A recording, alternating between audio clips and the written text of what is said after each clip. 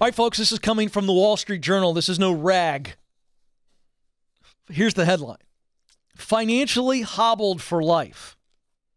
The elite master's degrees that don't pay off. Tom, tom, tom. Adding my own sound effects today. I'm going to single out some schools here, so don't get your feathers ruffled, but somebody's got to tell you people this. This is the sub-headline. Top universities push master's programs that fail to generate enough income for graduates to keep up with the six-figure federal loans. Again, not really breaking news here. But folks, this has got to stop. I think this is criminal. I think it's false advertising, and it's got to be addressed that way. You ready? Here we go. Any Columbia grads out there, please don't get your feelings hurt. Again, I'm reading from the Wall Street Journal. I'll ruffle your feathers, Columbia, in just a moment. Here it is. One particular example, recent film graduates of Columbia University took out federal student loans at a median range of $181,000. If you got some type of graduate film degree from Columbia, one of the most, we're talking the pinky finger goes up. You talk about Columbia and your pinky finger goes up. You can't help it. Super ritzy. Median debt for Columbia master's degree film students, $181,000. Let's see how they're doing after they get the elite degree. Wait for it, folks. I need Pepto-Bismol on set. That's how bad this is. 2 years after earning their master's degree from Columbia University, half of the borrowers were making less than $30,000 a year. Are you paying attention to me? Median debt, $181,000. Half were making less than $30,000 a year. Quick thing here. Do you know what that means? That means they're not working in the film industry at all, and they're doing some kind of low-level job, or they are in the film industry and they're basically doing something that they could have walked on set and gotten the interview using the proximity principle. Well, watch this. I'm unplugging for a second. I'm so fired up, Joe. Let's hope this works. Off the shelf. Right here. Joe, tell people how much that costs at kencoleman.com. I believe it's $20. $20. Oh, and you can get all three formats. I'm not pitching my book. I'm telling you, this #1 best-selling book will get you a job making probably as much, if not more, than your Columbia film degree.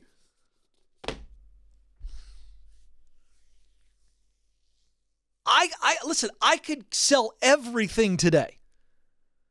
And I could go to LA with my wife, 3 kids, and our golden doodle Ellis.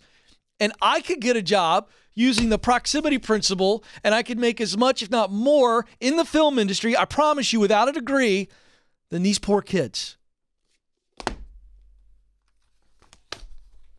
You ready for this? Let's make you more sick. Look at me, folks. Listen to this.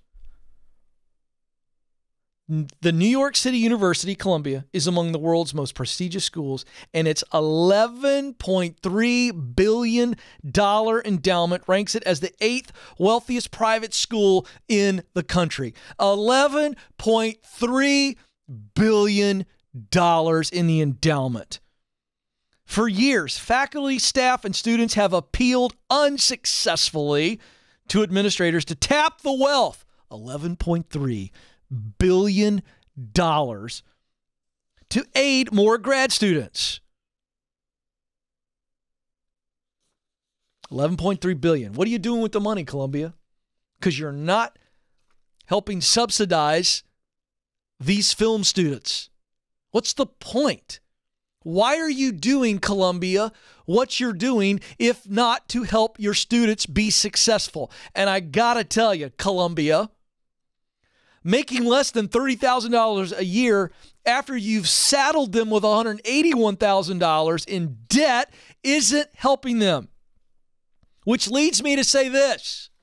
Please pay attention and share this if you agree. A lot of colleges and higher ed, universities, schools of learning are more interested in their fortunes than your futures. I got to have something to drop. I can't drop the mic because it's like attached. I'm going to say it again.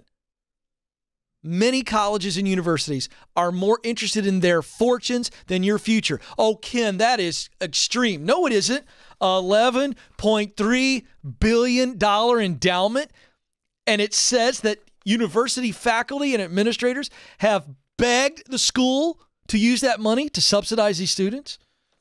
Would you like more evidence? Great. I got some. How about NYU? Hey, let's stay in the area of the pinky raising, Joe. NYU doesn't get more prestigious than Columbia and NYU. Graduates with a master's degree in publishing. I'm a published author. I know a little bit about publishing. Borrowed a median $116,000 and had an annual median income of $42,000 2 years after getting out of the program. Oh, let's not just pick on New York. Let's go to the Midwest, shall we? Let's raise our pinky for Northwestern University, elite school in Chicago. Half of those who earned degrees in speech language pathology borrowed $148,000 or more.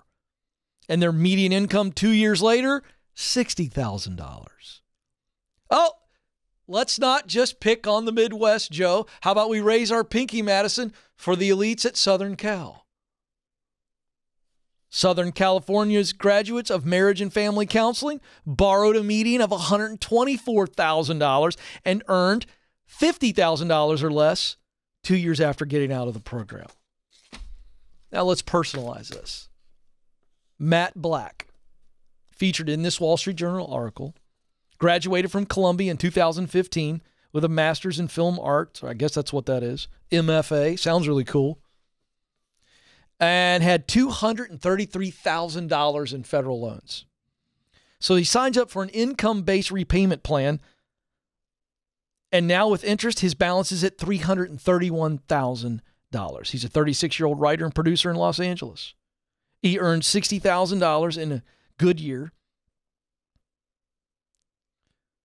And this is a direct quote. "We were told by the establishment our whole lives that this was a way to jump social classes. Instead, he said he feels like marriage, children, and owning a home are out of reach."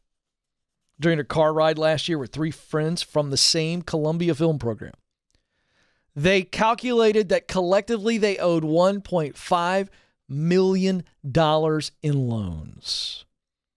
He said the joke in the car, that we're financially hobbled for life. It's no laughing matter. Shame on you, Columbia. Shame on you, NYU. Shame on you, Northwestern. Shame on you, Southern Cal. And those are just the examples in the article.